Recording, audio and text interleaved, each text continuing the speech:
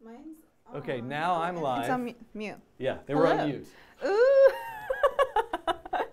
Hello, everyone. Welcome to a very special episode of the Coding Train with a guest. Hello. Shirley Wu. I would say you could blow the train whistle, but I think that's not sanitary. Yeah, it's okay. I do have a bell. You can ring it once. Ooh. You just. Why only once? Well, I don't know, because you can do it more than once. There you go. Okay. Our sound is on. Sorry, we had a little some technical difficulties in getting started because I'm not used to it. So this is a little awkward. We're going to kind of figure this out as we go. Yes. One thing I'll tell you is that, I have this tendency to look over here because a little behind the scenes here, this is where I have the monitor and I can see the chat. And we can like sort of see what the mic levels are. But if we stand like this the whole time, we're looking that way. Okay. So I try to talk to the picture over there Okay. or the camera. But you can also just talk. We can talk to each Yeah, other. I like it's two people. I will get to introducing Shirley in a minute. Let me just kind of like lay some, just sort of like give you the context of what's about to happen here today. I will note it's around 4:15 p.m. Eastern time. There is an event happening in the space at NYU at 6 p.m. So we have to end around 5 or 10 of. And if for some reason everything goes wrong, we don't finish, we'll come back another time. Yeah, But that's what's going to happen today. But we'll try our best. But this is a unique episode, live stream of the Coding Train in the sense that I am going to learn something new taught by Shirley. And in fact, a little technical magic here is, this is okay right now? My Stream Deck is failing, so I can't seem to set up a button, but I'm going to come over here and I'm going to click something on the interface here like this. Boom, boom. And that's my screen. 2 different screens. So should I leave it as yours right now? Sure. So that when we get to the point of you introducing yourself, you might have stuff there you want to show. Okay, welcome. Maybe you're like, what am I even watching? This is the Coding Train. I am your host. Is that what you said? Yeah. Dan Schiffman. I try to stream. Conductor. Conductor. Okay. Conductor. I am your. Can you? By the way, can everybody hear Shirley? Okay. Okay. Lots of noise from one of the 2 mics. Maybe Dan's mic, since it makes noise when he moves. Somebody has a loose mic wire connection. Well, we can test this pretty easily. Number 1 is I can put this on and I can hear. So I go hello, hello, hello. It all sounds very good to me, actually. My name is Shirley. Okay. I'm going to mute my mic for a second. Okay. Shirley, just talk. My name is Shirley. Yeah. Okay. My name is Dan, and my mic is back on. My mic is off. That's definitely Dan's. Oh, it's happening as I move around. Maybe it's just loose connection here. Okay. Let me try this. Probably just. Oh, that's. Yeah, I can make it happen. Okay. I think we're okay right now. It's me, and I think I had like a weird connection. All right. I'm going to assume for the moment. Now, one thing you should be aware of when I'm looking at the chat, everybody's about 30 seconds behind us. Okay. Because anything we say, it takes about 30 seconds for the chat to actually see it. Got it. So sometimes the messages are very hard to. Oh, it's interacting with my hair. Yeah, I think it might have been, but I think it's okay. I think it really was my mic because as I was listening to the headphones, I shifted some wires and I heard lots of crazy stuff. Okay. So I think we're good. People are saying that my sound is low. It's really bad. On mine? Oh. It's got worse. I wonder. Is it better if I stand further away? Is there some kind of receiver issue? All right, hold on. I'm going to put the. What's weird is I don't hear the glitching in the. Like. Let me try to. Well, now I hear something, but that's because you're doing that. Okay, so now it shouldn't get anywhere near my hair.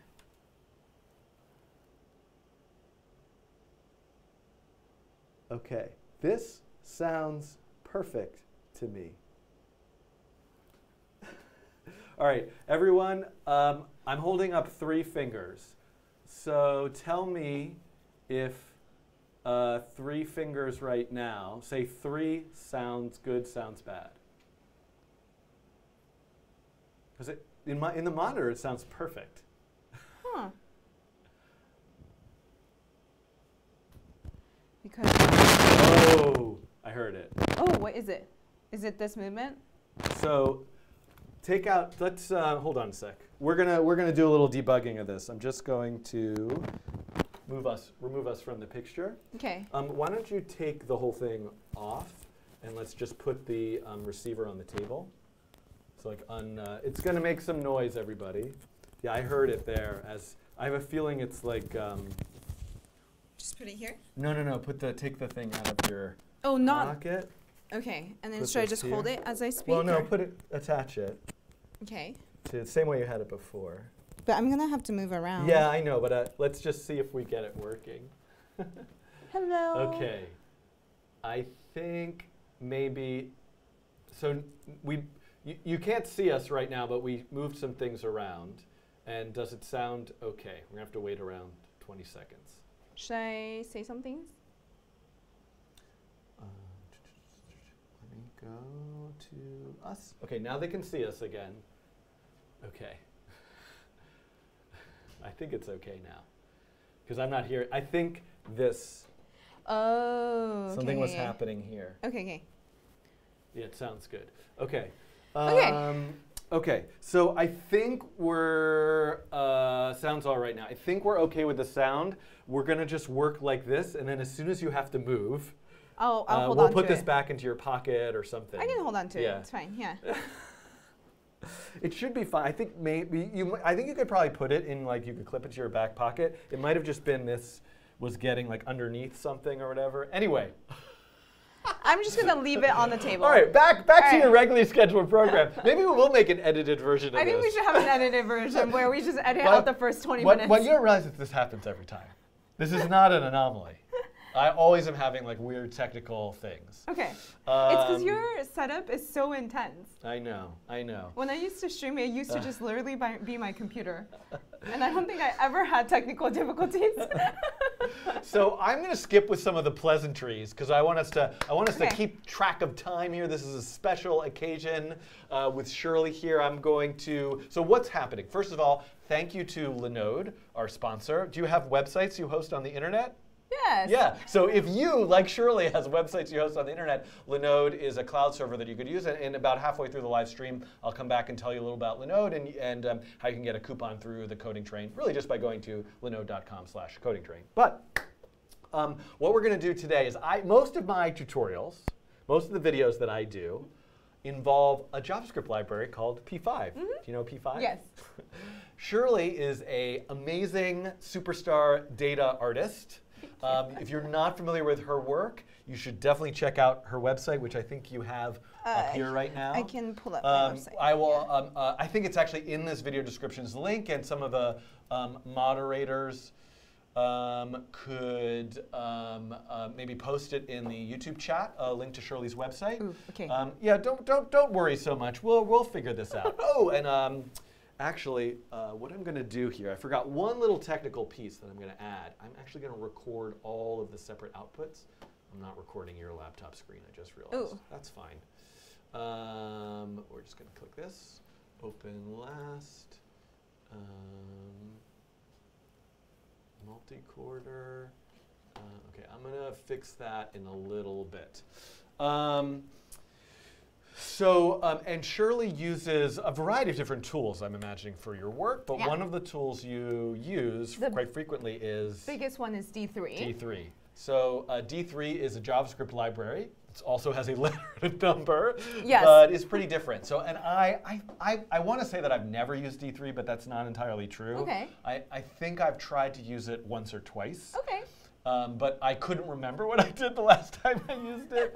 And so what this is going to be, this is somewhat similar to when MPJ was here, and MPJ showed me a little bit about React. Shirley's going to teach me how to use D3, and we're going to make, she's got a workshop planned. I'm the student, Shirley is the teacher, and I'm going to attempt to code over here on my laptop, which one will kind of switch back and forth. So maybe what we could do to get started with is if Shirley, if you want to take a minute to introduce yourself, I kind of did a little bit, but if there's anything I missed that you want to say about your work or things you do or other things you want to plug, you could do that. And I'm going to just add one more technical feature, which is I want to be recording to disk your laptop screen. Okay. Because if we decide to make like an edited version of this that gets published as like a standalone D3 tutorial without a lot of the extra nonsense of figuring out mic stuff, I work with a video editor and he puts all the stuff together, but if we're not recording this, we won't have it. Oh, you know what we could do though? Much simpler solution. I'm just going to do a screen capture. Yeah. I mean, I could set it up, but this is going to be much quicker. So I'm just going to do a new screen recording. And I think you could just do the whole screen. Yeah, but I wanted to just see if it has sound, but it doesn't matter. It's like an extra. I'm just going to do this. And now it's recording. All right, that's a much simpler solution, and I won't worry about I have this other setup that records all the video signals. I don't think I focused the camera. Stay there, stand there. You know, when we had this last minute, add a second laptop. Yeah, that was my fault. I was like... I was all set up and ready to go. And then I was like, damn, maybe it is good to have a second laptop. So I'm just going to, if you could just stand still for a second. Oh, okay, still. I'm going to focus the camera. And there we go, that's better. Great. Okay, so I think we're good technology-wise. We have your laptop. If I want to switch to my laptop, I need to use this mouse. So I'm just going to get it ready, and I just click this button back to my laptop. Okay. So that's how I'm going to do it, and I'm going to leave it at yours and say, take it away. Tell me what you tell. Hi, your name is Shirley. Yes. How about I just read this? Okay. Hi, my name is Shirley. I'm an independent. You can talk to the camera. Oh, that's right. Okay, okay.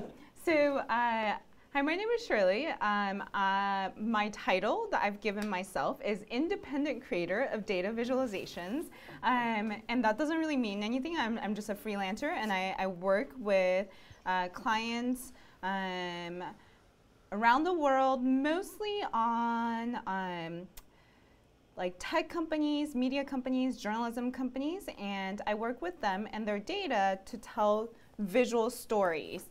And so some of the things I've done before is this one. So this is really funny because the first time we met, we were like we met because we did a thing with MPJ and Monaco. Yes. And then we were like 40 minutes into like a live stream or like a recording.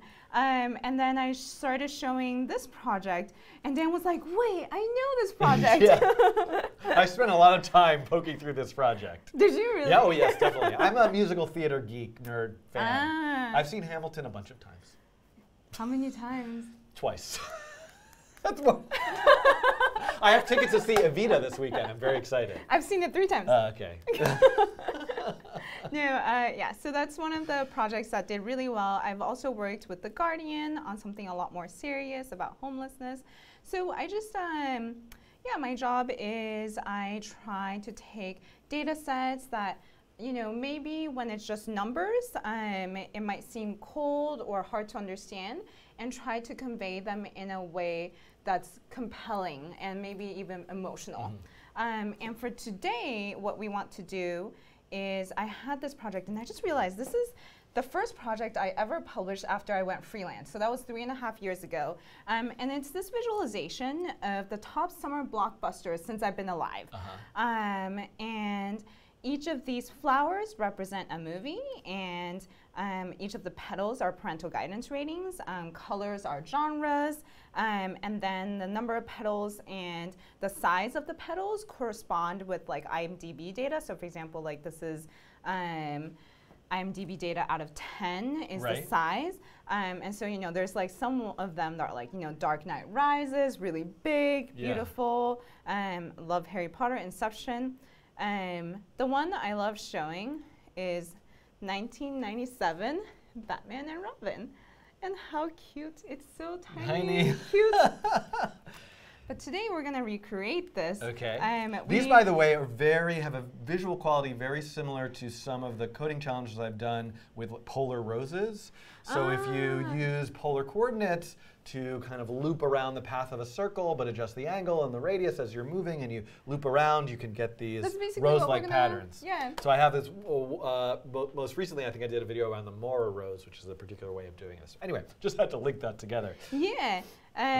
So that's what we're doing today. And we talked about this, and I was like, I'm gonna go into this having prepped absolutely nothing. It's been about, that is how it works here. No prep. prep, no prep. And so it's just gonna be pure, like, we're just gonna be thinking through this together. Okay, great. Yeah. So do you want to get started, or do you want to do anything else before No, this is good. Let's get started. Okay. Because we're on a time crunch here. Yes. Okay, so let's switch back to your laptop so then. I'm gonna, unfortunately I couldn't get my Stream Deck button to work, so I have to do this manually, but now I'm here. And I need to go to a web browser. Now I usually use the P5 web editor, which most people who have watched the channel have seen, which looks like this. I can type JavaScript code here. If I run this sketch, I see the canvas output here. But amazing invisible cup there. But we're going to use a different web editor today. Yeah, it's called Observable. ObservableHQ.com, I think. I'm just going to Google it. And I don't know if that's going to be a good... There we go. Yeah. So this is kind of the newest iteration of the creator of D3 is also behind this, and it's kind of like, I think of it as Jupyter Notebook, but on the web and kind of tailored for data visualization. Right. So, a lot of people in the audience are probably familiar with Jupyter Notebooks because it's a thing that's out there, that a tool that you use, but it's not something that I use regularly on this channel. Me neither. So Jupyter Notebook is a page, essentially, that you can run in a web browser, type in Python code, and execute it. And what's special about it is you can execute, like, what I think are called cells, like little blocks one at a time. There's cells for these too. So that's what we're seeing here. But the difference is we can do that, these like little cells, we're going to do that with JavaScript. Yeah. OK. So how do I get started? Do I need to create an account? You can just like, sign in. Let's see if I do sign in with GitHub. Let's try that. All right. I'm going to authorize it. Here we go, everybody. And it was OK, so now this is definitely the first time I've used Observable myself. I've looked at a lot of Observable notebooks. I have a kind of memory that it's got a little bit of its own way of doing things that's different from maybe a traditional JavaScript workflow. Is that true, or? Yeah, so I only really recommend this for prototyping. Okay. Obviously, like if you want to then make a website or something, you would go and like do an index HTML or something. But I think for this, it would be fun to. So you want to be editing in these cells. So where it says MD. But I can call this. Oh, no. I see. Yeah. So then you can.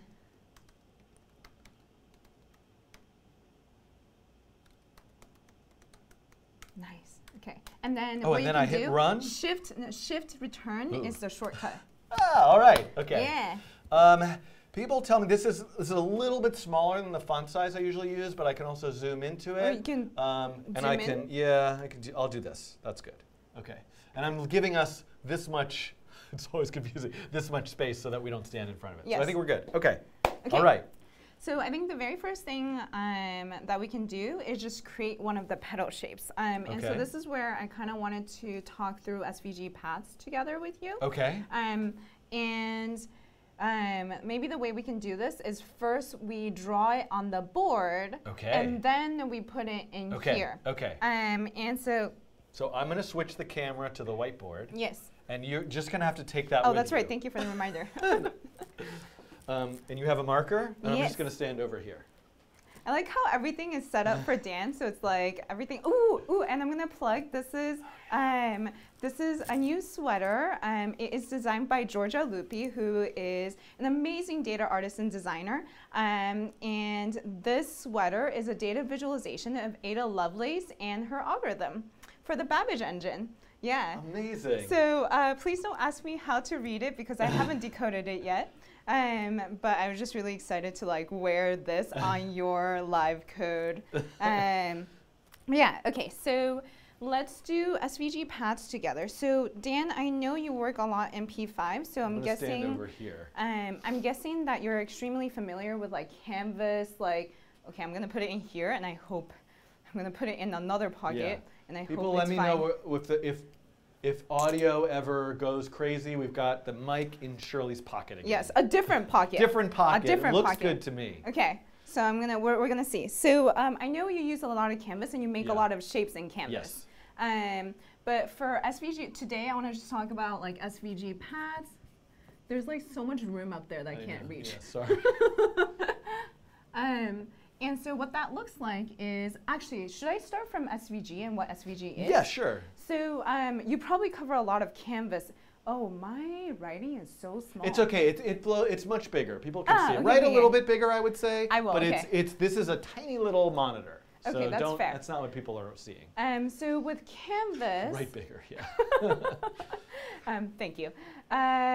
So with Canvas, it is one DOM element, and the way you draw to it is that it's literally drawing pixels on the canvas, and you will say like draw a circle or like fill rect or like you have dot arc or something like that, and it's just drawing and filling pixels. And with SVG, SVG elements are actually DOM elements. So for each individual SVG element, like if we want to draw a circle, it's a circle element. If we want to draw a rectangle, it's a rectangle element, and so on and so forth. So the way I like to think about it is Canvas is kind of like Photoshop, and SVG is like Illustrator. So today I just want to cover SVG Paths because I think SVG Paths are extremely powerful, and if you just master it, you can like create any shapes that you want. So for those flowers, we're going to use SVG Path to create individual petals. Right. And so one point of reference for this is when I've done things in processing, it's also bitmapped images, but processing has a PDF renderer where I can save out the stuff I'm drawing as a vector information. Oh, I didn't know that. So that's one thing that I've done from time to time, and then you can blow something up much higher resolution. And SVG stands for Scalable Vector Graphics. Yeah. All right. And Illustrator, if you draw in Illustrator, and Yeah. if you're super familiar with Illustrator, that exports to SVG too. Right. And vice versa, you can import SVG into Illustrator. Right. And so for Path, SVG Path looks, at the base, it looks like this. Oh wait, no, sorry. It looks like Path, and you want to, the one thing you need is this attribute called D, and this is where you put in your path string. And what I mean by a path string is that there's a series of commands that you can use, and today I just want to talk about M, L, and C, and they stand for move to, line to. By the way, your handwriting is so much better than mine. Really? Yes. Curve to. Oh, you know, one of the things I was like kind of excited but kind of like apprehensive about is like your level of energy in your videos is like so intense, and I'm like, I don't know if I'm gonna like be able to match it, but at the same time that might be too much. Yeah. Like for like both of us to be at that level. It's okay. So yeah, so they stand for move to, line to, curve to. And so move to is probably the most straightforward, which is it's like translate in P5, I would assume. Translate is moving from one point to another via a difference in X and a difference in Y. Oh, or you're moving to a direct location. Yeah, so okay. move It's to, a little bit different. The way that I think about it is move to is like if you take a pen or pencil and you drop that pen or pencil onto the XY point. Right. That's how I think of move to. And line to is then draw a line from there to the next, to where you're, for where you move to the next XY. Yes, exactly. So the way I think about L, line to, is that it just says if if your pen is on the paper, draw a straight line to that point. Got it.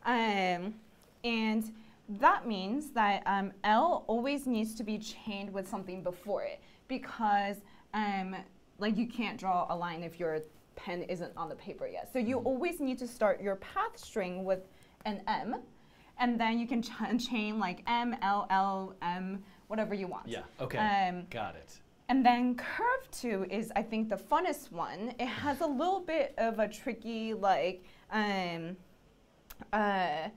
syntax, but once I explain it, it will make a lot of sense. And I just realized I need multiple different colors. Oh, wait. And is that something we have? And I might have forgot to leave about this room. I'm sorry, I forgot about this. I don't. I'm gonna try my best with just these colors. You could do like a dotted line. I need like 4 different colors. So it's not, we'll see, okay, we'll see. Okay, so, all right, this was my, okay, so I'm gonna call it PX1, PX2, and these sorry, are the PY. These are the control points? Yeah, so I get into it. You know, again, people might not be familiar with this, but if they're a P5 user, this sounds like it's just like the Bezier curve function. where you have 2 endpoints and 2 control points. Exactly. So this Right, is exactly the same So this thing. maps to that idea. Yeah, so this is basically, so if you, in Canvas is exactly the same thing. And so let me explain the syntax really in. And there's a really nice reference, while you're writing this out, there's a really nice reference in Rune Madsen's Programming Design Systems book, which has a whole page about what a Bezier curve is and has some interactive ways of playing with it. I'll show it to you later if you haven't seen it. It's fantastic. So then, this is just like you said, control point 1, control point 2, and end point. Right. And so let's say, for example, we have, a string, a path string that says M00, and then let's say we say C, okay, let's start drawing it. So this is this perfect? Yeah, yep. 0, 0, so this is the M. So this is why I like to use different colors, so it's like really visually clear what each one of them is. And I like to think of it as like, let's say I'm gonna end up at 100, 0. And so we have 0, 0, and I think of it as I'm gonna draw a straight line to 100, 0. And then I have these kind of like implicit anchor points that then I can take and kind of like put it, like drag it wherever I want. And let's say I want to drag the anchor point to here, and that's roughly, I would say maybe 2020. Maybe that's the anchor point is 2020. And then this anchor point maybe is 8020.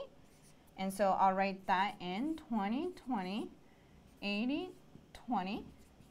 And this path string will give me this curve. Right. So basically exactly how it's this curve 2 is a Bezier curve 2. And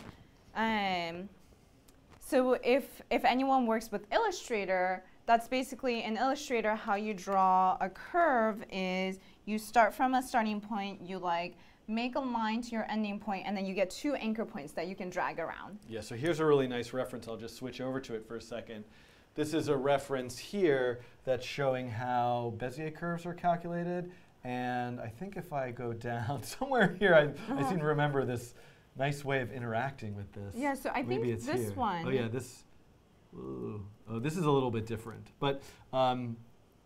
So I think this one is a cubic okay. curve. Oh yeah, sorry, this is a quadratic. This one. Yeah, so that one is a quadratic Bezier curve. And this one is a cubic. The cubic. And we're doing cubic here. So yeah, and the reason why I like teaching the cubic Bezier curve is because I think it gives much more options than the quadratic one. Right. And so yeah, so this is how to do an SVG path.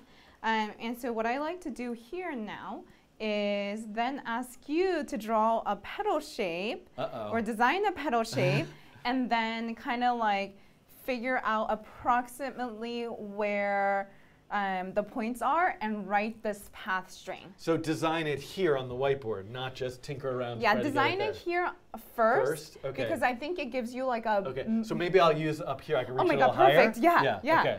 Okay, so in other words, a single petal. So if I think about a flower, like a single petal might look like this. Yeah. And I just went a little bit too high, but so I'll cut it off a little lower. And you can get creative. Well, we'll start with that. We'll start with that. So I could use 2 different curves. Yes. So I would start here and curve like up to here. Yes. And then I would still be here and curve back down to here. Yes. So I would do a move. So I first need to get to this point. Can I just consider that point 0, 0? Sure. So I would do M 0, 0. Yes. And then I need 2 control points. Oh, no, the M is just moved. Now I need curve 2. And curve 2, I need 3 pairs of x, y's. Yes, the first 2 being the control points. Right. So and how is in P5, if I'm in a P5 canvas, the Cartesian plane is such that 0, 0 is in the top left, and x goes this way and y goes this way. Am I going positive in SVG when I go up? No, it's exactly the same. Exactly the same. Yeah. So I would be, if I want my first control point to be like over here, Yeah. it would be negative pixels, Yes.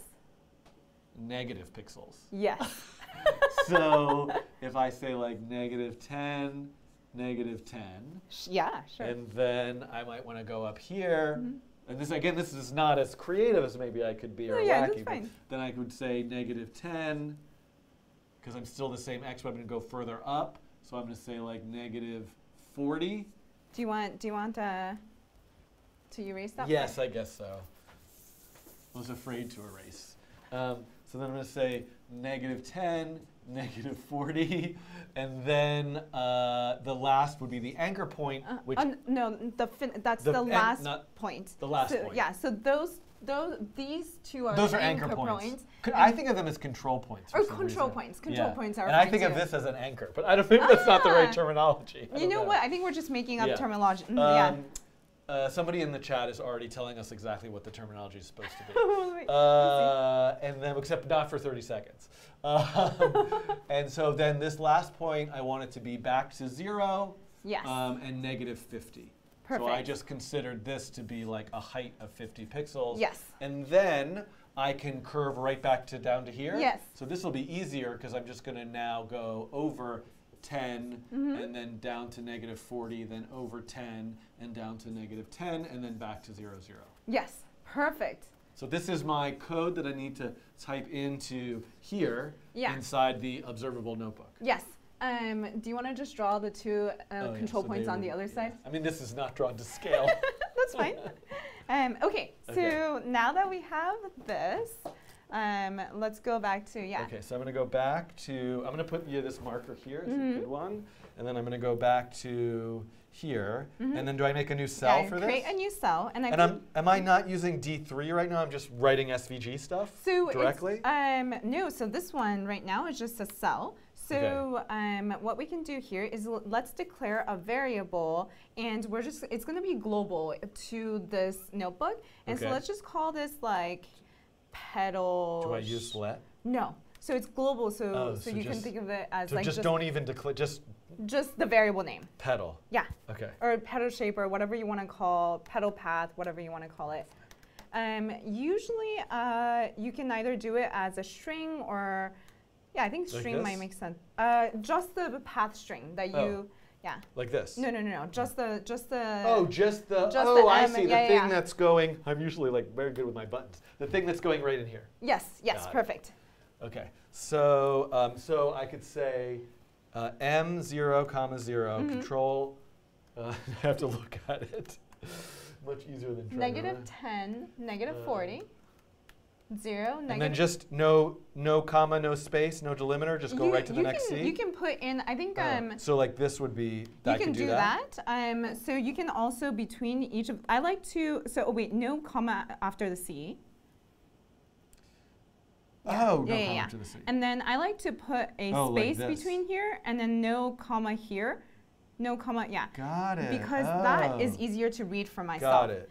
And like even like this, could I do? Or that's bad? No, you can do like so SVG will like read that fine. It's very easygoing about this. Yeah, so it's just easier for me to read it. And then close the string. And then if you run the... Does this look right? I think it looks right. I think so. You can also see it there if that's easier for you. Oh, that's right, yeah. Yeah, okay. I'm going to run it. Yes. Perfect. It just showed it to me again. Yes, so that's showing me like what's in memory right now? Yes. Okay. So let's make another new cell, and then let's just draw this. So I think we should just be able to say HTML and then backtick, so kind of like how we do the MD. Oh. Like this is actually like, I'm going to put some HTML on the page. Yeah, I think that's how we can do it. I've never tried to do this. And then you can close that. Close the backtick, I mean. But now I need to go in, put stuff in there. I think you can just do SVG in there.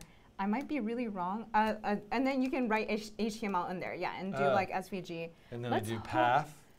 Yeah, and then you should D equals petal path, like this? Yeah, I think. I could be completely wrong, but This let's is give it a how- try. Like that? Yeah, I think so. Let's see if So it I'm works. using this particular syntax because this is that new fancy way in Java. Yeah. It's not that new for me, isn't it? Of like including a variable Yes. expression. And so it's the same here. Okay, let's Yeah, try. let's see if it, oh, yes. Okay, so let's go inspect element and see if it drew the path or Wait, not. like inspect this? Yeah. It's just a DOM element. Yeah, so then if we open it up, maybe we can make it bigger for people. Ooh, perfect. So, Whoops. but oddly enough, But I don't see any. Do I need to specify a color or something like that? so, oh, you know why? Or Because- why is this M? It looks like the quotes are in the wrong place. Because I think you need to go back and put quotes around the pedal path. Oh, right. But there's another reason why it's not showing up, and we'll talk about that after you do the So quotes. this, like this. Yeah, and then run again. And there's gonna be the next reason why it's not showing up is because, and I'll do, wait, hold on. Okay, let me try this. Okay, so this is the 0, of SVG, and you are drawing a pedal, you are drawing a pedal up here, so you're not gonna see it. So I need to start like well, from let's- over here. So what we can do with SVG is SVG also has something called transform. Transform, that's what attributes. translate. Yeah, so we can, after the D, let's put in like a transform. Like here. Oh, no. Like in a, like as a different attribute. Oh, you mean like this? Yeah. Is equal to, quote, translate. I have a keyboard issue. I'm getting one of those new Mac laptops that they fixed this butterfly keyboard is a disaster. I'm giving this. Anyway, that's Okay. Sorry, unrelated topic, but I like seriously, this keyboard is making me so crazy. Okay, translate. This is why I never upgraded And then to that like you made a good decision and I made a bad decision. Like something like and this? you still want to translate down. Oh. Because you're translating, basically Oh. you're translating over. Oh, I'm in the. Well, the Y you still want to translate it down. There it is. Oh, there's my pedal. Yes. Oh, wow. That's so satisfying. Yeah. That's so interesting. Do you want a few moments? No, that's good. Right? And I'm just gonna say, Just keep moving it around. yeah. Do you want to go crazy? I mean, no. This is good. Yeah, this is, yeah. I'm gonna leave it like that. And there's other attributes like fill and stroke that would set all that. So Yeah. similar to how you draw on Canvas, It's- but they're SVG attributes. Yeah, so it's essentially a lot of the same functionality as Canvas. It will translate over really easily. The interface is Got it. different. Okay. And so another thing I'm just going to say right now, this is okay right now, but I like to set the width and height of the SVG as attributes, or the width and height attributes, because one of the most common mistakes that people will have when they first start with SVG is you can think of SVG as kind of like a window into the SVG world. Right. So there's like things being rendered here, and you're just getting a little viewport. Yeah. And if your viewport is too small, and like you render your data like down here, Right. you won't ever see it. And I've seen so many frustrated people. So if you do that, it will be cut off Right. because now 'Cause you're. But, oh, no. 25. Math is hard. Yay! Yay! So what we can do is we can like set another variable and just say that the size is 50. That like the size of the pedal is 50, and now you can go around like for later we can use that as a variable. You mean set a variable up here? So you can't you can't do multiple variables in a cell. You have to do new cell? New cell for the variable. And then I would do like pedal size Yeah. is 50. Yeah, and then you can then you can use that later to like programmatically. Oh, but I would want that to be in here, right? No. No? Oh, because I would do that, use a transform to like scale it? Oh, for this? Like for like, or if you, for the translate later on. But these are hard, the path values are hard coded. That's fine. So if I wanted to suddenly make it bigger. You would use a transform scale. Transform scale, okay, Yeah. got it. So we'll get there. Okay, got it. Okay, so the next thing we want to do, now that we have a pedal, is. And this is saving automatically? Yeah, Okay. automatically. Okay. So if you want to go to, or I can show it here. Okay. So here, you might notice we have the petals. Oh, and then I can really quickly run through these. Like, so this one, you know, I drew the G. I drew like a curve down to the bottom. Yeah. And then I think I have maybe another. Oh yeah, I drew a curve down to the bottom, but I like that anchor point. I like did at the same line as like the bottom one, and then I drew another curve. The PG, I drew 3 curves.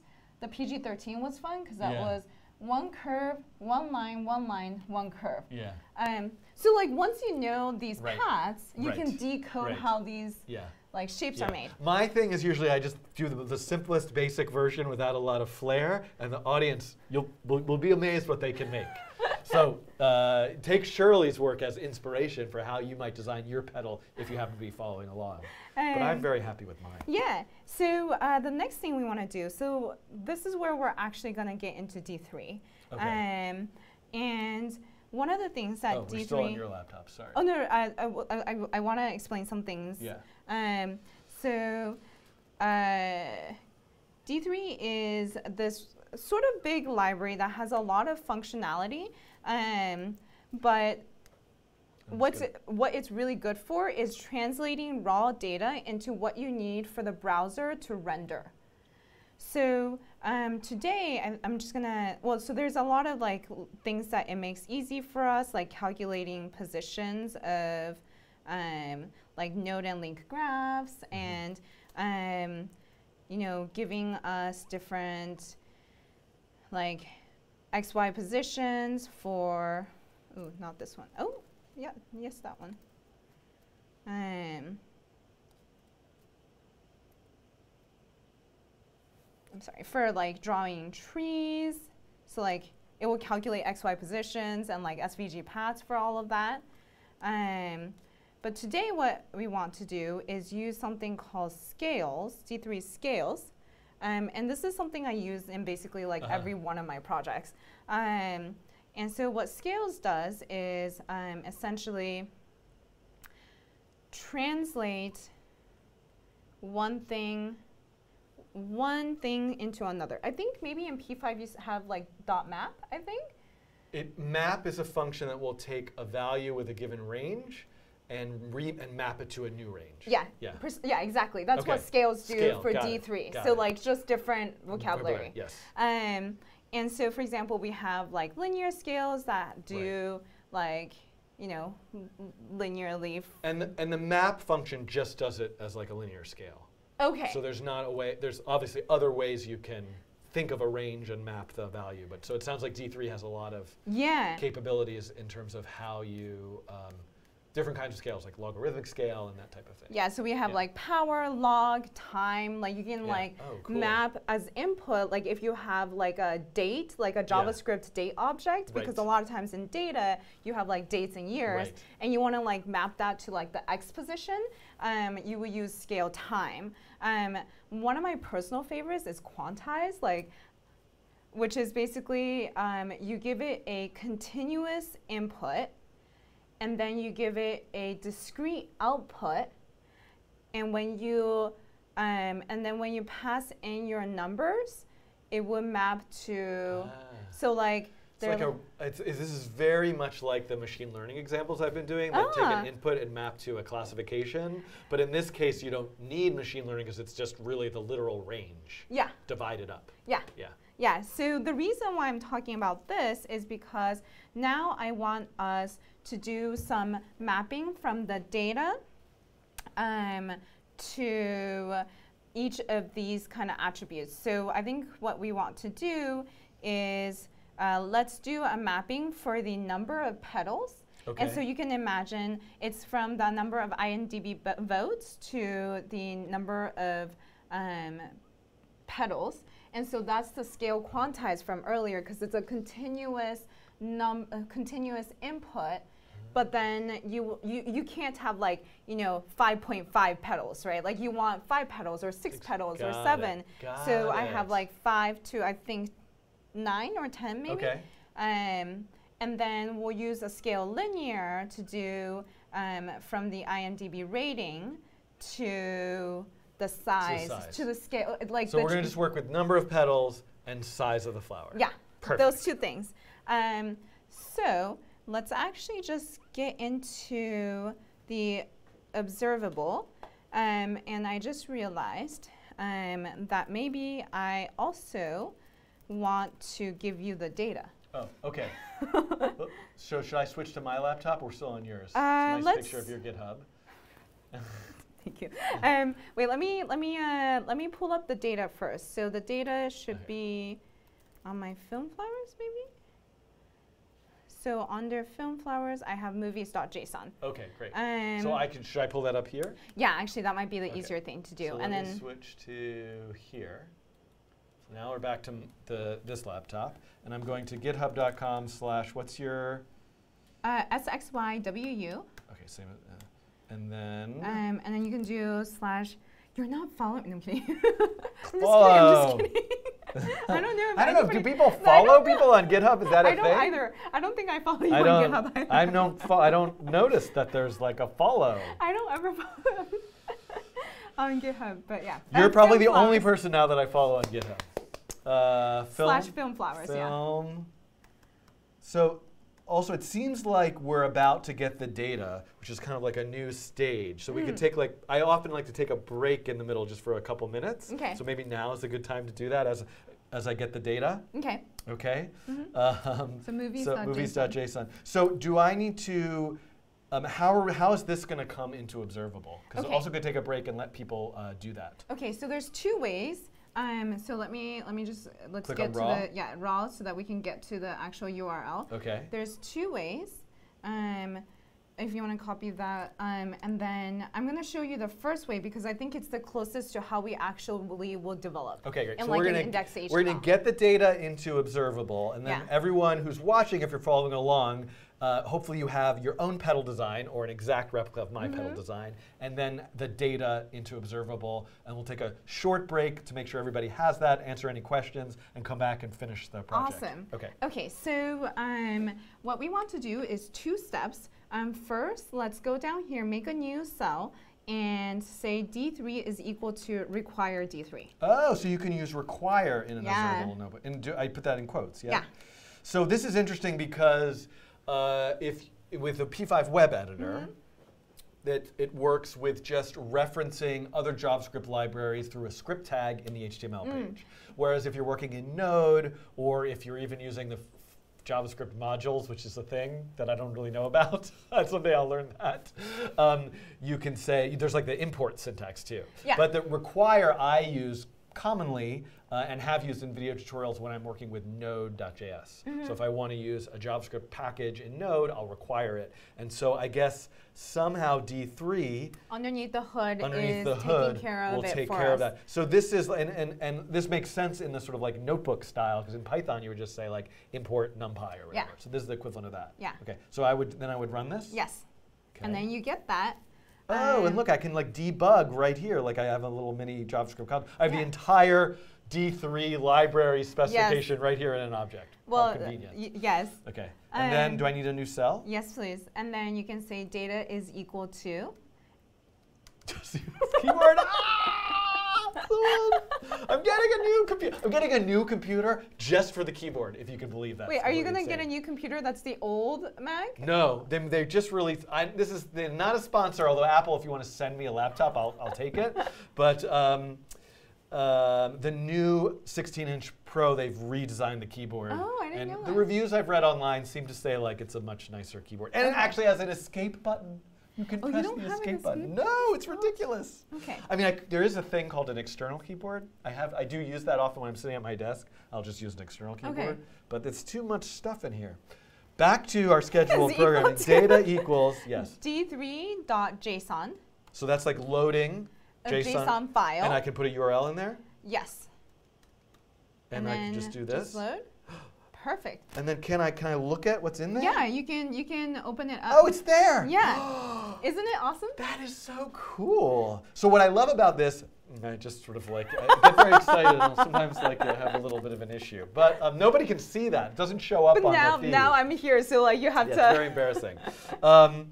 So what I love about this is having this sort of like console debugging built right in, which I imagine when you're working with data in this step-by-step process is super useful. Okay, so we're going to take just like, we're not going to, sometimes I take a 5-minute break, a very short break.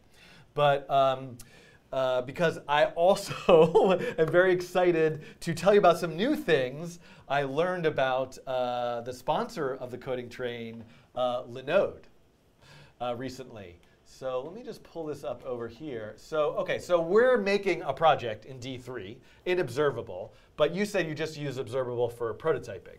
I only do it for prototyping. At some point, you would finish the project and you need to put it somewhere. And there's a variety of different ways you can host a website, and people watching this know how to do that. But one way is using a virtual server. So Linode provides virtual servers that make it easy and affordable to host your own app, site, project, or anything else you may want to live on the internet. So a lot of things in my tutorials, I make Node applications, this the machine learning stuff. The Twitter bot is kind of like the obvious one where you have to deploy that to a server somewhere.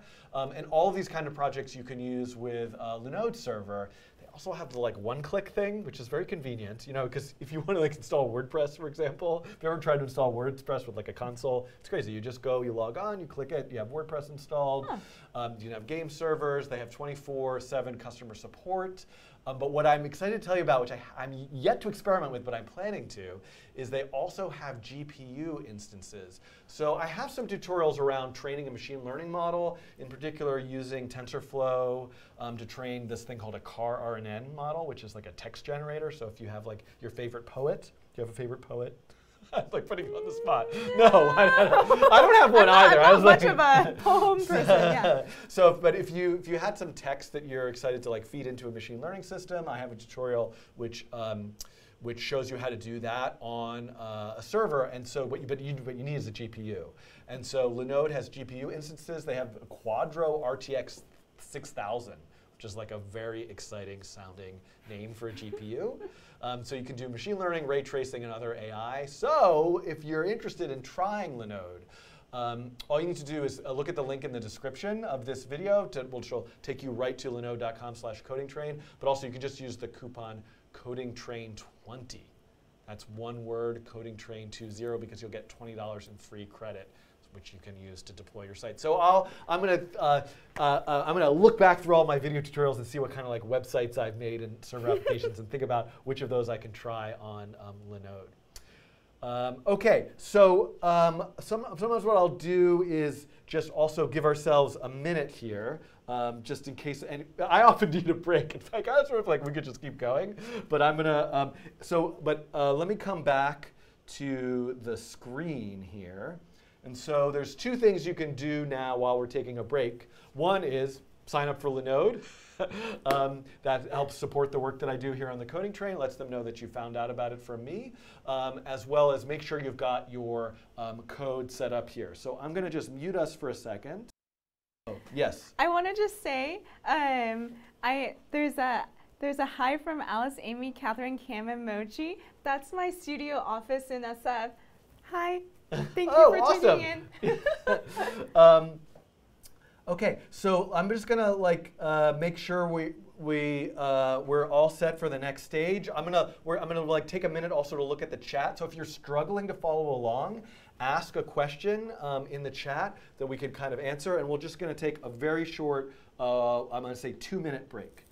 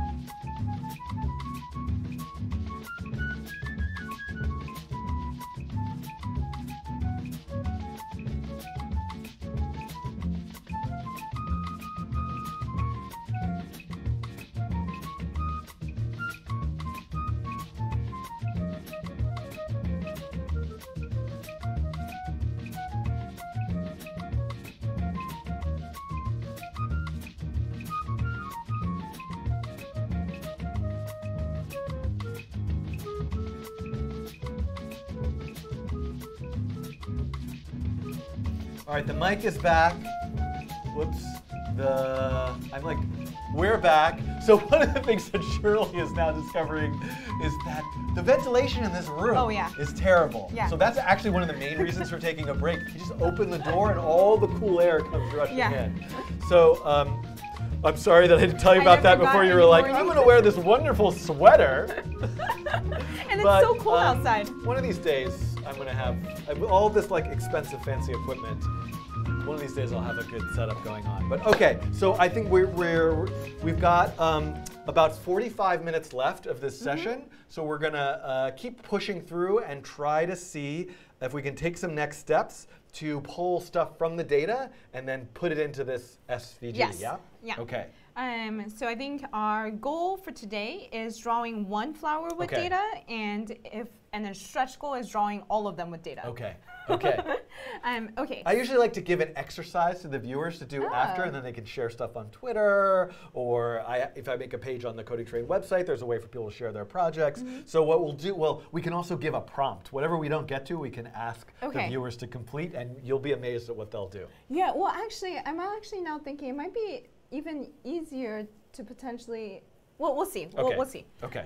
Okay, so the next thing we're gonna do is, a new cell. And by the way, you can like reorder any of these cells and it'll be fine.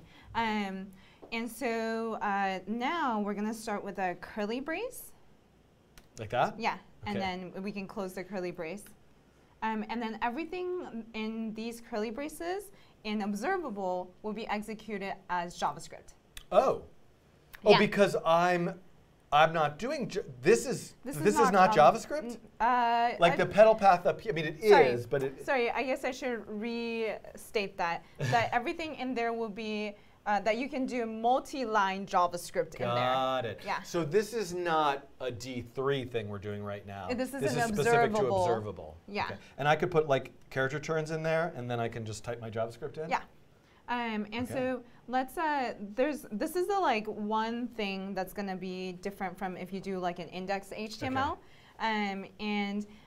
Because in index HTML you would just like create like a SVG element. Yes. But here what we're gonna do is, I think we're gonna call it const SVG is equal to use const. Really? Really? No one should be like me. Weirdo. No, it's good to use const. People should use const. Do you just like it just freaks me out. Let or? No, I have a hang up. Let's use const. This is good. Var? No var. Var is worse. Okay. I mean, const is the correct thing to use. Okay. DOM in all caps. .svg. Open paren. I love this. Somebody should always just be telling me what to type. This is very calming. Okay. Soothing. Yeah. You want to pass in a width. And so how about we use the petal size we had earlier? So like use the variable. Yeah. And so it will go in there, comma, and then let's say petal size again. The width and height. Well, actually, so petal size is just 50, and you can imagine if we rotate them all around, then we would probably want double that for both. Yeah. So this, we're gonna try just drawing one petal for now. Okay. Or sorry, one flower for now. We're now onto flowers. Got it. And then let's do our scales. So the first thing we wanted was a scale linear to do translate the IMDb rating to the size, right? So if you open up this data, and let's open up one of the objects. Some of these names are great. Days of Thunder. I just realized. Movie I think I've actually seen. Yeah. Embarrassingly enough. I don't know if that's embarrassing or just. But we need to do some really easy data cleaning. Like like they're all in strings. We want these numbers as numbers, but that's gonna be fine. 5.9. Wow. So I think what we need is IMDb rating and IMDb votes for this one. So let's go down below and let's. And it's in a variable called data. Yeah. Perfect. So what we want to do is let's make a scale linear first. Let's call it const. Let's call it a size scale. Okay. Is equal to D3.scale linear. Like that? Keyboard Yes. is a disaster. Yes. Okay. And then like open paren, close paren. And then for this, we need a domain and a range. And so for us to get the domain, we need to get that from the data. Mm-hmm. But we could also like kind of make it up if we wanted to. I mean, I'm just saying like we know the ratings are between 0 and 10, aren't they? No bad idea? It's not something you ever want to do with data. Okay. I just mean we're prototyping, we're experimenting, we're playing around here. Like, okay, we'll get it from the data. No, I want to give people good habits. Okay, good habits, everybody. Don't. I have lots of bad habits. So what we're gonna do is we're gonna use something called D3 scale. D3-array. And in D3-array, we have something called .extent, and what that does is we pass in an array Minimum and then maximum. Yeah. Oh, and it gives you the minimum maximum back. Yeah. Okay. Very easy. That's good. We should do that.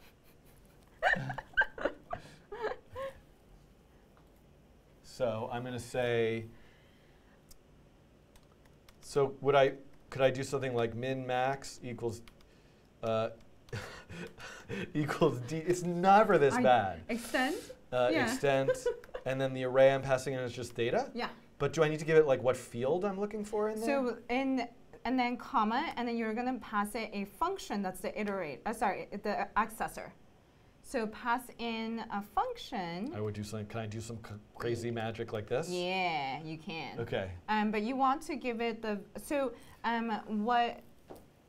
but you want to pass as input the like the individual data the element.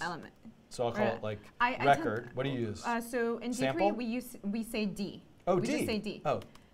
Okay. Yeah, and then we say and then you say perfect.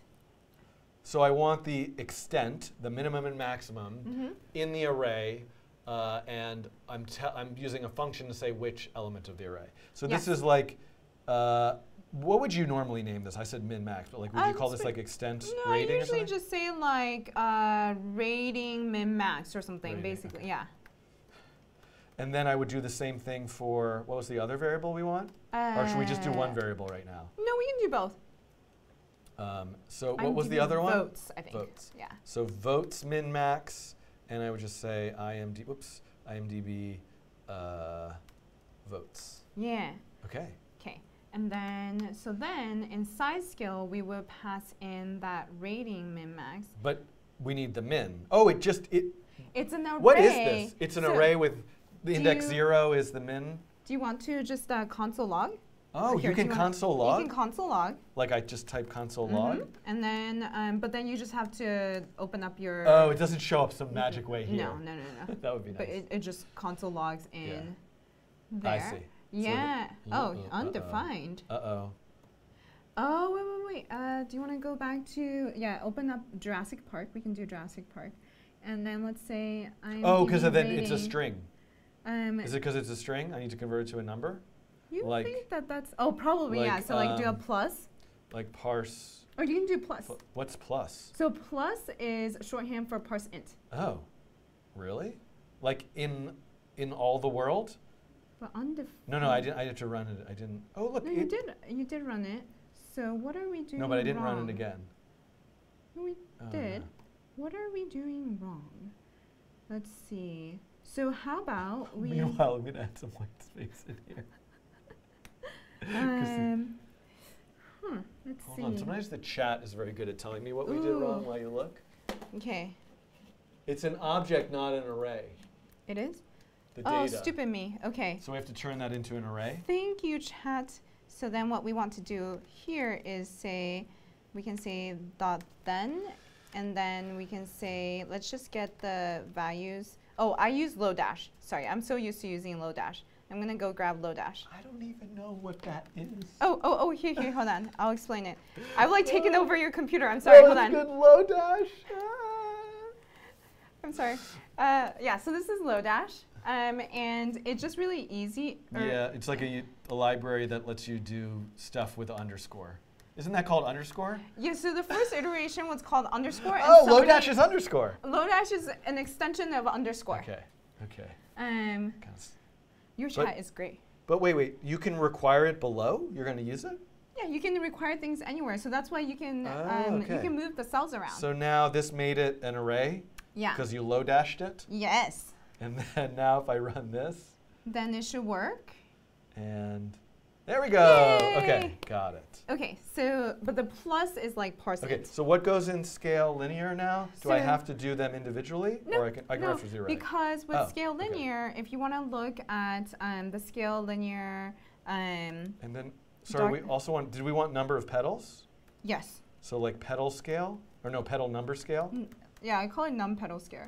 Num-petal scale. And then I want the votes min-max. Yes, yep. And you want scale quantize because you want to go from continuous to discrete. Got it. And so right now what you're doing, so let me just nitpick something, which is, sorry, just for just so we know what they are, I like to just put them into domain so we know that this is the domain. What's domain? Oh, so, okay, sorry. You explain it, I'll type it. And domain, so D3 has like its own set of vocabulary, right? So domain is, you can think of it as input. I also like to think of it as the raw data. And the output they call range. So dot range. So it's like kind of like mathematics. Okay. And so after domain, let's do a dot range. Got it. And let's say the scale. This is what I'm mapping it to? Yes. Ah, okay. So my size was like, this is a size, that's a size of 50. Yes. So I would say if that's like the biggest it would be, I could do like 25 to 75 or something like that. That's a great intuition. But because we're going to use the size scale, we're going to use transform scale. Yeah. So we probably want a range of 0 to 1. Got it, yes. Or probably 0.25 or something. Okay. And the syntax is we have to pass it in as an array. Oh, so like this? Mm-hmm. And then this range is discrete. So it's the options. So I could have like 5 petals, 7 petals, or 10 petals or something like that? Yeah. Is that like a weird set of numbers that I just put in there? I mean, you can do whatever you want. It's your flower. All right. 5 petals, 7 petals, or my personal favorite, 12. Oh, you said 10. 10. Yeah. I have sound effects. It's very exciting. Is that is the buzzer for like if you're? I don't know. Okay. Usually I'm just here by myself, so I'm just pressing buttons. Wait, can you press some more? Are we getting distracted? We're tight on time. Yes. But the way that you can think of it is now I don't know what I'm saying.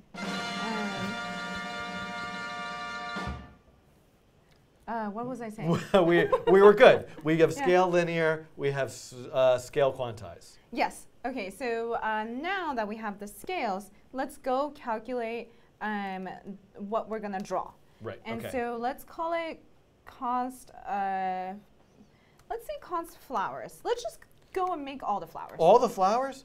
Because we could make one, and then we could just change the index from the array, and then we see different ones. Let's make them all. All right. Fine. Yeah.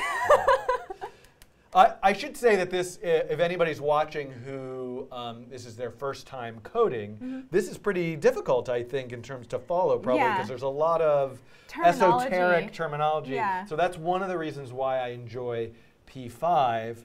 It tries, at least as best as it can, to give you this very friendly starting point.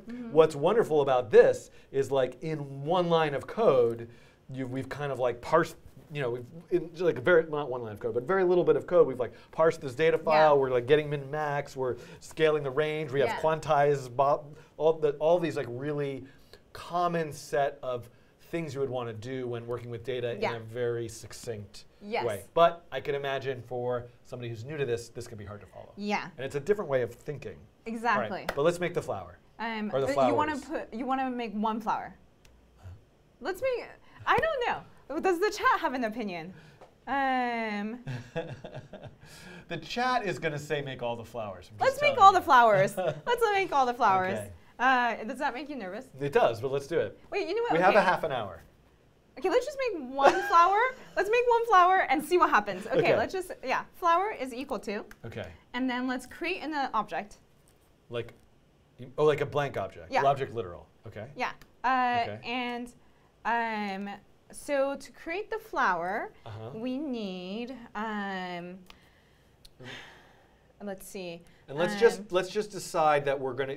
The data has 135 things in it. Should we just go with Days of Thunder, index 0, as our first flower? That one? I mean, we could be here for a very long time trying to pick what movie. Let's just do that. I'm sure. Oh, Forrest Gump. Let's do Forrest Gump. Forrest Gump. There's also Pocahontas, I think, but Forrest Gump is right here. I think, oh wait. No, yeah, I want to look through all of them. Okay, all right, I'll wait here.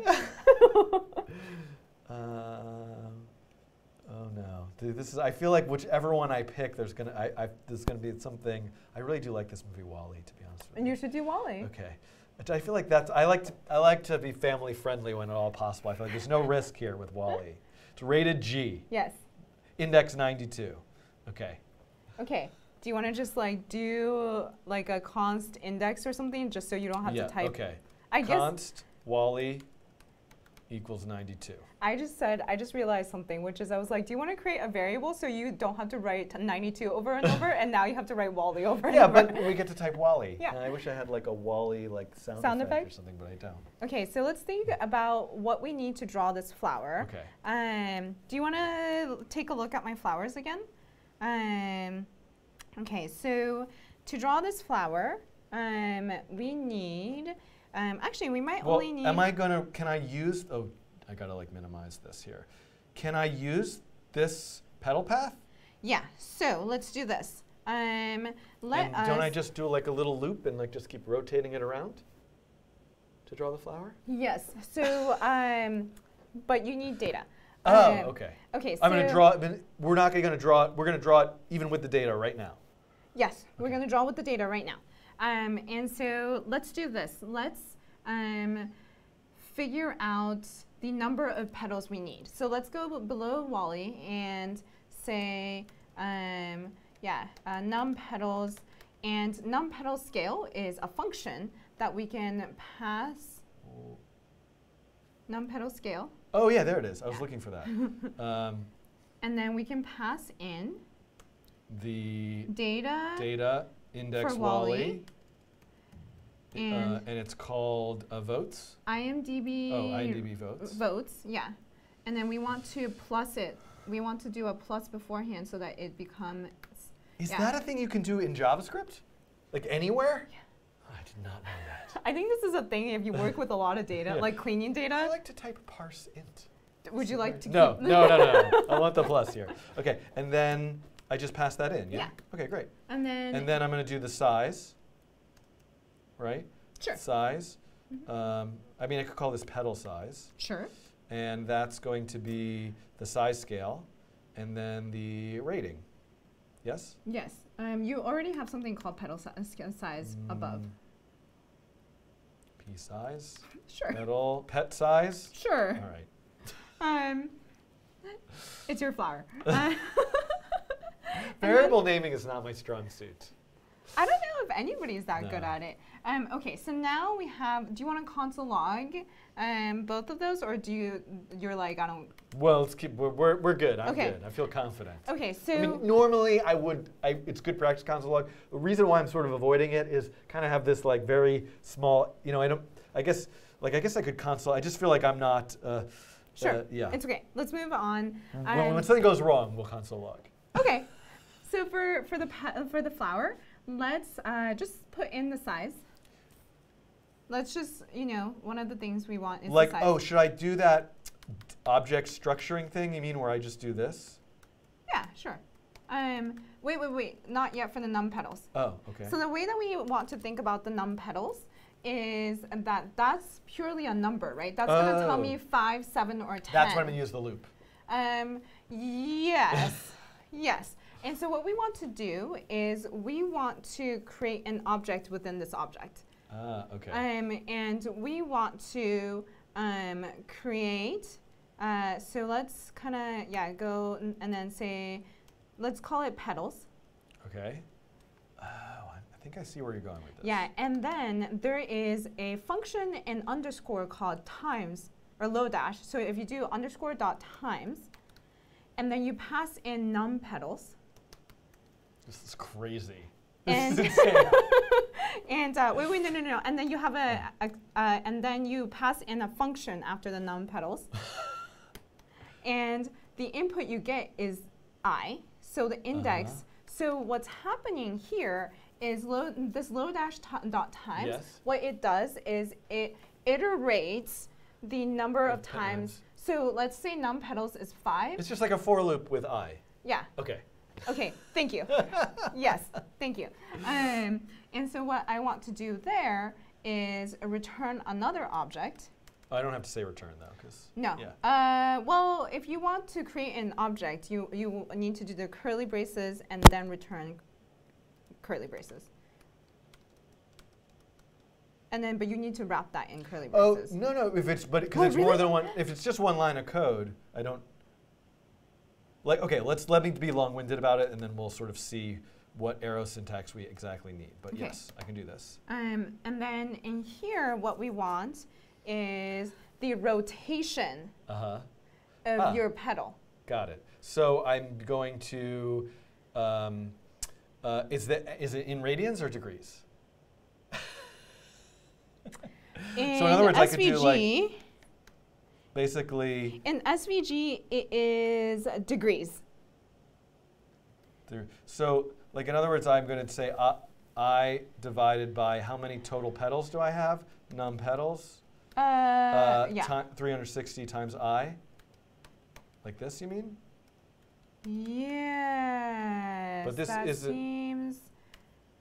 But this is just returning a value. Wait, no. Wait, no. No, wait, hold on. Is that right? Is that? Well, because Yes. You're right. Yes. Well, I wanted to return an object because. oh, you mean I just. But so I put like angle or Angle, something? yeah, Oh, or I degrees see. or whatever you want, because I also want to return the petal path. Got it. And I'll explain why And you mean this thing? your petal path, yeah. And the reason for it is once we go and do all of the flowers, I was So I'm thinking pretty that we sure I can. do this. I was thinking that we'll go and do like 3 other petal paths, so that your flowers can look different. Got it. I'm pretty sure that I can skip the return because this is just an object literal. It's one line of code. It'll get returned. I've tried that before. It doesn't work for you? No, but maybe it will work for you. We'll find out. Yeah. Okay. So now, do you want to run that? Oh yeah, let's console log flower. We have to console log this. And then what I'm going to do, just when I'm console logging, actually, well, so I think if I do this, clear the console, and this is what I'm running. So there's nothing in that array. So that's a mistake, right? There should be stuff in there. There should be. So what did I do wrong? So let's Well, add let's also console log num petals to make sure that we do Oh, have. right. I have to copy paste everything so that I don't have to type.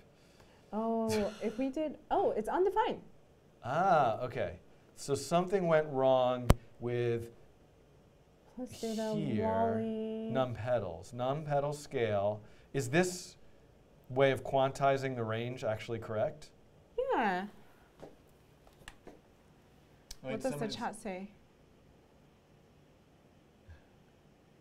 I think they're talking about Oh. something else. Oh, I think they're talking about the. Yeah. Okay. Scale quantize. Let's find scale quantize. Shirley's looking up something in the documentation, which in theory I could show you. No, we're right. We're right. Look, range 1, 2, 4. So that's right. Okay, Let's- so hold on. Right now our issue is not this. No. Our issue is just Num that petals. when we run this, we get undefined at num petals. Yeah. So let's go Wait, what? and Yeah, let's log plus data Wally yeah. and plus data Wally IMDb votes. Okay, yes. So let me say 2 console logs. We're going to look at plus data Wally. And we're going to look at. If you do a comma in the same console log, it would. Oh, Sorry. no, you're right. You're absolutely right. Man. Not a number. Hold on. Oh, it's running it automatically for me? Okay. Yeah, so it we runs got automatically. this. And then ooh, it's got a comma in it. Okay. So we have to, I forgot about this. The plus won't work with the comma. Yes. Does parse int work with that? One thing that I've used is this. I think this works. Oh, yeah. But let's try a parse int. No. Parse int will just go until the comma. Oh, no, but I didn't console log. Oh, I'm doing the wrong thing. Oh, it'll just go until the comma? I think. So we would let's do it. 705. Yeah, it goes so onto the let's comma. try. I mean, we could obviously. Number. Did I do it again? I can't tell. Yeah. So that's not. So we do have to do. We could just use parse int, and it's okay. The data's kind of a little bit. Well, so. So how do I remove? I do a string replace. Oh yeah, just to replace. And so I can just do replace any commas with nothing. Yeah. So if I run this, I see that. And now I could use plus again. Yeah.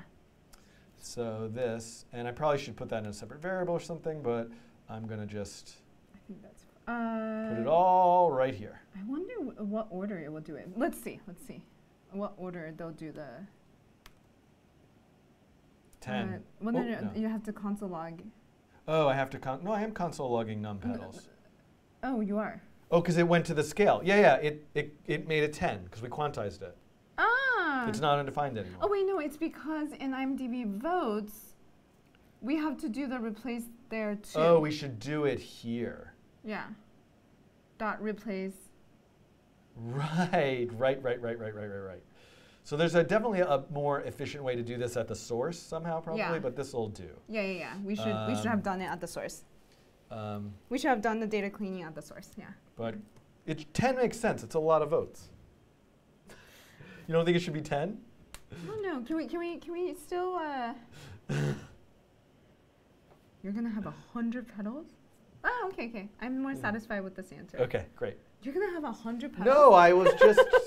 I was giving it. We're gonna give it some. We'll give it. But you're only gonna have one petal. I'm just like giving. I don't know. Okay, fine. I'll do multiples of 3. Okay. 9, 12, 15, 18. Oops. This is just a demonstration. Okay, I'm sorry. Proof of concept. The beautiful creative minds of the viewers will design something. Okay. Okay. So now I think we can go back to this. Yeah. And we can take a look at our flower, and we should see 15 undefined things. Yes. Which is not. Were we supposed to see 15 undefined? No. But at least we have 15 things. So let's try return. And then now you have to do the curly braces around it. Oh, right. Okay, let's try that. Interesting that didn't work. Yeah, I wish it worked like that. And then we've got, yay, look at that. Well, that's cool. This is like the craziest kind of coding thing I've ever done. Can I make this a little smaller? No, because I just it's bothering me that it's wrapping the code, but I'll live with that. We can, okay. I can move more closer to you. No, the other way is the way you need to move. Oh, no, No, I need to close yours. It's fine. It's fine. We're good. Okay. Okay, we've got our flower. We have our data. Okay, now comes the hard part. And I should really call this movie index because we're going to change it. It's not going to be Wally anymore. No, okay. well, you know what we should be doing? We should be calling this D is equal to data 92. Yeah. Because later on. Oh, yeah, and also, this would make our code so much less insane. Because then we can just have D. Yes. Then we can just have D. We don't need this console log anymore. This has to be a D. And then this is still the same, but that's better. And this will be so much more readable. Okay. Cool. Okay, so this is a hard. And in theory, just to point this out, I think we could have, when we loaded the data here, we could have cleaned up the commas there. Yes. So that would have been good practice. Clean up the commas up there. Okay. Share with me your observable notebook that does that. Okay. Okay. So we have 7 minutes to do the hardest part. Okay. Okay. All right. So I'm gonna go explain D3 enter update exit. Okay. Brilliant. Your camera? Yeah. Is Oh, camera? it overheated. It's okay. Oh, no. It's easy to turn. This one is not overheating because I have a fan pointed at it. All right. So I'm gonna try and explain this really quick. Okay. So D3 has something called enter update exit. And for those that use things like React or Vue and etc., this is basically how, the concept is how React and Vue and all those like virtual DOM does the updates underneath the hood. And conceptually what's happening is with D3, the way that you need to think about things isn't by the DOM elements, but rather you need to kind of like flip your mindset and think about it data first. So D3 is called data-driven documents, and this is why. So let's say we have a data set of 5 numbers. Let's just make it really easy. We'll just say like 0, 5, 10, 20, 100, let's say. And what we want to do is use our data to dictate the DOM elements we create. Got it. So it's called enter update exit because in D3, the most common set of functions you'll see is something that's like dot. So I'm gonna start just writing this code. Let's say we select the SVG with D3. Select, that's like an HTML select. My brain stopped working for a second. Wait, what? That's like that's finding the DOM element in SVG, pulling it out and putting it in a variable. We're giving the SVG element to D3. Got it. And that makes sense. I'm assuming, let me put it into quotes actually. So we can pass in any sort of a CSS selector in here and D3 will go and find it. Got it. And then the next line you'll commonly see is select all.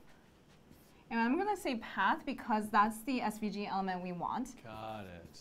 But right now, so I'm going to do this. I'm going to draw, let's pretend this is our SVG canvas. And right now, there's no DOM elements. So what are we selecting? And the answer is we're selecting nothing. Okay. This is going to return you an empty selection. So we can put stuff in there by entering, updating, and then exiting. Yes. So we call this function called .data, and we pass in, I'm going to call this data, which is going to get confusing for us in a bit. But we're going to pass in, do you want to give it another name so it's less confusing? That's what is that in our example right now? Is that the Wally object? Oh, that's a good point. Okay, so let's call this, you know what? Let's call this the, I'm trying to. Is it like the flower data? It's like the individual data for that one flower? Let's separate this away from our flowers and say this is just conceptual. Oh, got it. Okay. Because if we try to use the actual numbers, it will be a little too confusing. So let's just say it's conceptual and it's, our numbers, let's say. Yeah, values or something. That's a better one. Yeah, values. And this is, we'll pass in values. And we want to also, actually, let's just do this. And what this function does is it returns something. It returns, okay, actually, I'm only today gonna explain enter because we have no time for update and exit. So this is enter.append path. Oh no, okay, that's it. And this series of 4 functions is what you see the most often in D3. Let me explain what's happening. So at .data, D3 will go and look at this set of values. So it'd be like, okay, this is the SVG, and this is our data, and we have 0, 5, 10, 20, 100. We have 5 elements, and hey, look, we see absolutely no elements. Yeah. Okay, that means we have to enter all of them. And that means in this enter, what's happening is, so data will say, okay, what we need to do to make our DOM be the same as our data is that we need to go and create 5 elements and bind each of these data to those 5 elements. Got it. So at .enter, that's how you're accessing this enter selection, and in the .append, you're actually creating the path elements in the DOM. And so what it would do is, like, let's say these are our path elements. So you have multiple path elements within one SVG. Yes. So this whole function will create these 5 path elements in this SVG, and it will, in the SVG, in the path element itself, it will remember this 0, this 5, this 10, this 20, and this 100. Got it. And then what we might want to do is say .adder. Let's say these are circles. Yeah. And then I'm going to say this is a circle. And we can say, I want the radius to be my data.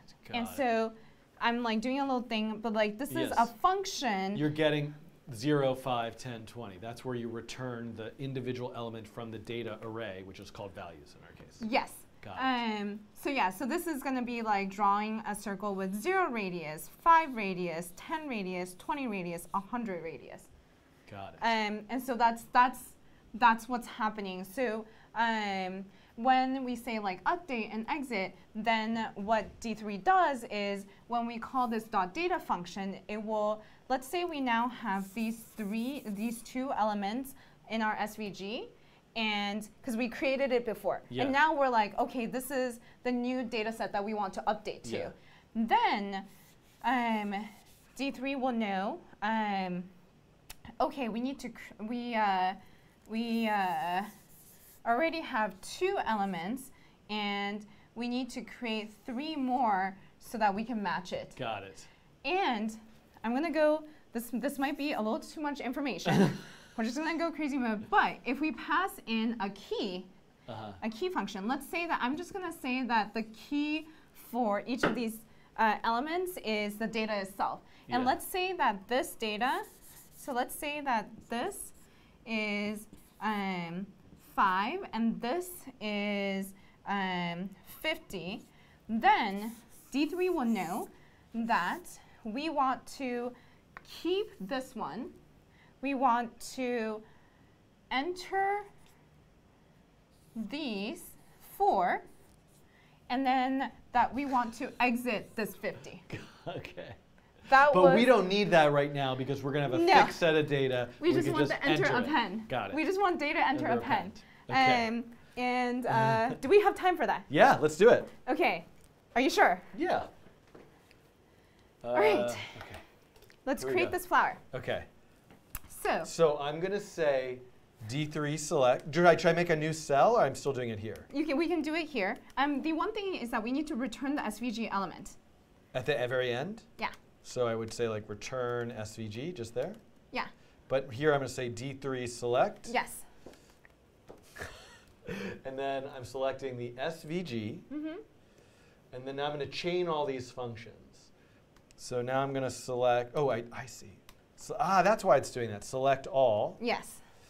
The path is what I'm doing here. Yes. And then I'm going to the data. In this case is the flower? The flower. Yes, the flower. Oh, and it has the petal size and the petals. Okay. The data is the flower. I'm looking over here at the whiteboard because it's helping me. I don't need this extra function, right? I could just enter this right now. Yeah, right? You don't need the key function. And I don't need any arguments to enter. That's just saying. No. That's here I go. I'm entering the data. Yes.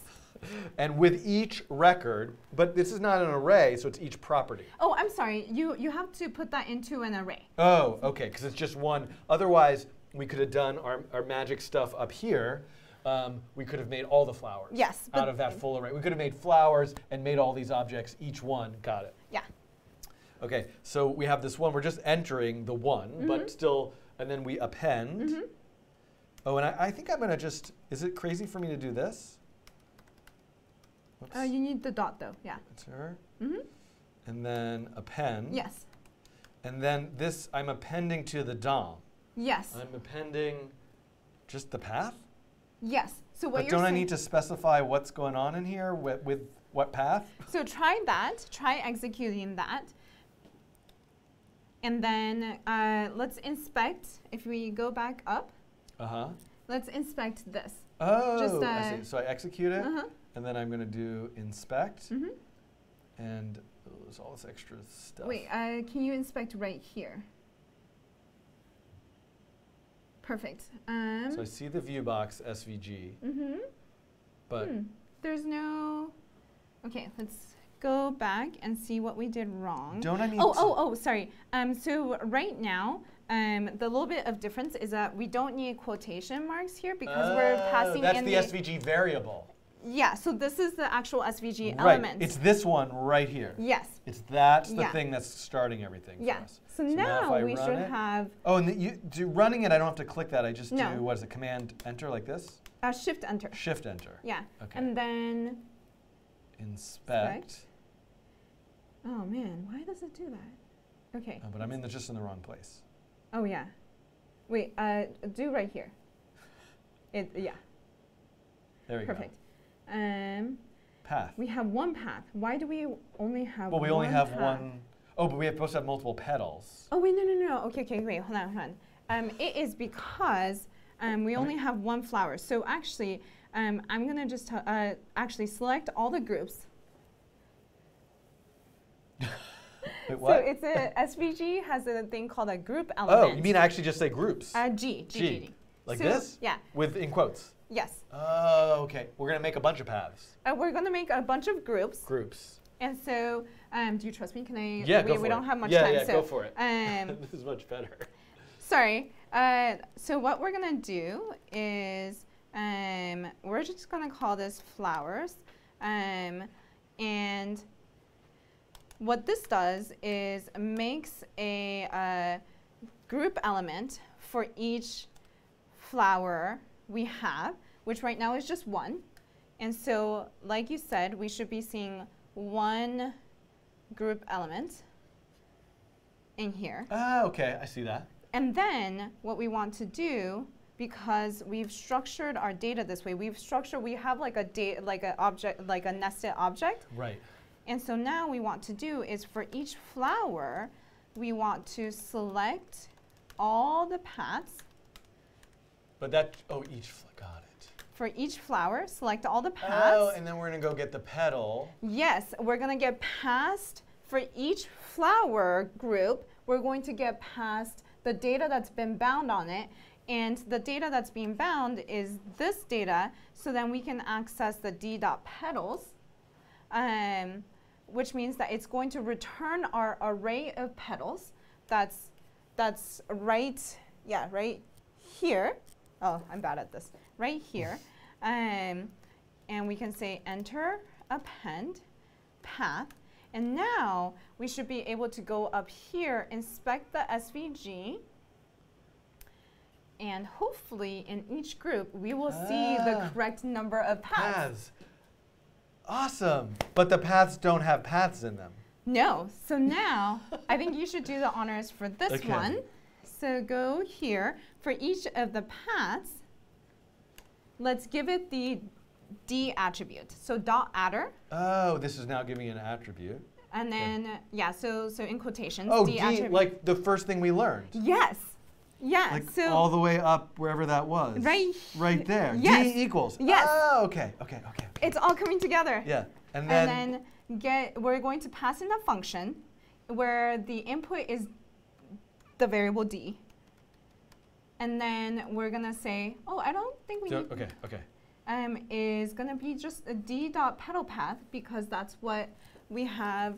We have the petal path right here, and that's what we're accessing. Got it. And so now, if you close it, run it, But where are we getting the angle? Shouldn't the Not angle? yet, not yet. Oh, not yet. You're getting ahead of me. Okay. And so now if you run it, it's because you need to translate things. Okay. Yes. And so now let's do .adder on the path and do transform D. And then that's where you can a string literal. Right. Okay. Yes. I forgot what the transform looks like. It's somewhere up here, right? Oh, this. Yes, transform. But Got it. now Translate we're doing and rotate. just rotate for Just this rotate, one. okay. I'll tell you why in a bit. You Something like this, D right? dot, yes, perfect. But you want to close that in parentheses. Rotate open paren, open paren, close paren. close paren. And now we should be able to see something. Is this correct? Unterminated. Oh, there it is. Right? There's the flower. Yes. Okay. So that I can just translate that a tiny bit. And then the reason why we have the group element is so that you can translate. No, don't do that one. You want to be transforming the entire flower. So this. Adder. Well, you don't want that. Yes. Transform.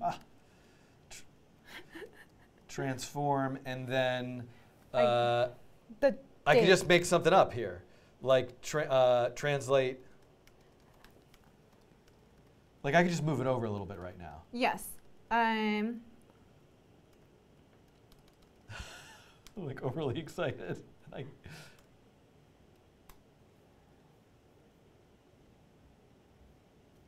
Oh, whoa. Maybe I just didn't move it over enough? I think you should move it over the petal size that you declared up top. Or you can do that too. Where did I do that? I'm not using. We're not using size scale right now, which we could, but we're not. Yeah, wait, hold on. Do run this. There we go. Okay. So now I could change the movie, right? I could say go back to Days of Thunder, and we only have 3 petals. And do you want to put the size in there? Oh, we don't really have a lot of time. You want to put the size in? Yeah. We got it. We got this. We got this. Okay. We totally got this. Okay. So in the transform part, instead we can do return a function again, and I'm going to make this into a string literal. Oh, I see what you're going to do. And here I'm going to say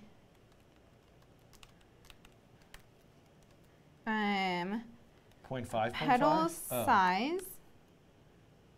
Petal size. Don't you want to do divided by 2 or no? No, because we did for the. Got it. Yes. Got it. Do other people got it though? Yeah. Do you want to? This last part is like so rushed. D dot pet size. I'm sorry about this. I always go like an hour longer than I think that I'm gonna go. I never have something that. But look at this though. Pet size, and now if you do 1, 2. Go to Wally again because it has more. 92. That's awesome. And if I wanted to, just to say right now it's just using default stroke and fill, those would go as attributes and they would end up right down here. You can either do them on the path or the group. The group, they'll inherit the attributes from the group. Yes. I'm going to do a really quick thing, and in the next few minutes, I'm going to draw all the flowers. In the next 3 minutes, I'm going to draw all the flowers, and I'm going to show you that we did all of the hard work already. Okay. And the rest is actually just going to magically happen. Okay. Are you ready? Put on some music here. Okay. Okay. So I'm going to say this is flowers data. Oh yeah. I'm going to explain it. So we're going to say this is flowers data, and we're going to go through all of our data, and we're going to loop through them, and we're going to, for each of them, return the same. Okay, return the same information, and I'm going to just put these calculations into my function for looping through instead. And then, if we've done this part correctly, then we should have flowers data And seriously, if we did this part correctly, and I hope we did, then we should draw all the flowers on top of but so you just need to add a little translate to put them next to each other. Put that in there. Put that in there. And then we have to go. Okay. While you're putting that in there, I'm going to talk to the camera for a second. Okay. Thank you, everybody, for watching. I'm sorry this is going to end very abruptly. So I'm just warning you, Shirley's adding a little bit more code. It's going to end very abruptly. A very appropriate song for right now would be this. I did something. Thank you, AI 2.0 Brockman, new member. So, like I said, this is going to end very abruptly. We're not late yet. We have about 30 seconds to get to this presentation that's happening here tonight. I'll be back next week sometime. If you know, and maybe Shirley will and I will discuss this, and if there's anything I can do to like revisit this to kind of clean up or explain one last thing. But as soon as this is over, well, or as soon as I get to it, I'm going to take the link to this observable notebook. I noticed it says private, so I'm going to make it no longer private, and then I will add a link to the observable notebook in this video's description. So you'll be able to find that observable notebook, and if you make stuff with it, I think tweet it at me, at Schiffman, or Shirley on Twitter is at SXYWU. I want to have, like, I need a button and it just like pops up here. One of these days, all these overlay stuff. SXYWU. Yes. Got it. So tweet it at us, so like a little snapshot of the flowers you make. Like snapshot, is that a thing people say? Screenshot, whatever. And then also maybe a link to your observable. And because we'd love to sort of check that out. I'm curious to see what people do with this. All right, how are we with our flowers? I tried to do something fancy. Oh, awesome! I love it. But I'm gonna do one extraneous thing, because then it will make it a lot prettier. You can't resist. I can't. I'm sorry. I'm sorry. We got this though. Okay. Okay, this is actually proving to be more than I expected, but we're committed now. Okay, so I'm committed to this. And I'm not even gonna explain it. Your keyboard is hard to type on. It's a disaster, yeah. No.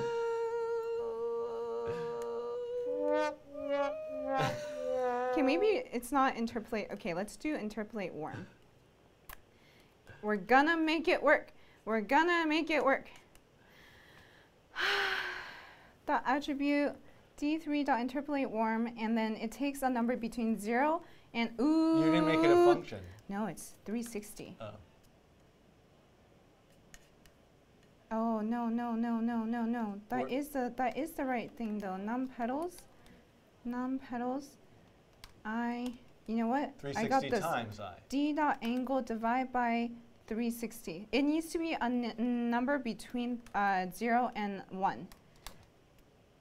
Hey, you're amazing. That was awesome. Look at that. Oh, because it's sort of like a rainbow colored thing. Oh, yeah, I was trying to do interpolate. Okay. No, you can't. You're not allowed to add any more code.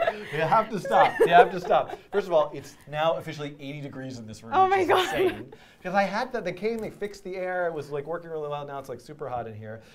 Again, I'm very sorry. This is going to end super abruptly. Thank you so much for doing this. Thank you for having me. People will ask their questions in the comments. I will, if you have questions and I can't answer them, I will bug Shirley and answer them. Thank you, everybody, for tuning in and watching. Please make something with this. I'm going to, I guess, this is the URL. Can I quickly make this public? Yeah, How do I do that? You can just say publish. Publish. And people and it's actually just like this. Yeah. So this should be easy for people to find. Somebody could post it in the chat. That would be great. I'll add it to the video description like an hour from now, probably. And thank you so much. See you next week. Yay! Bye. Thank you.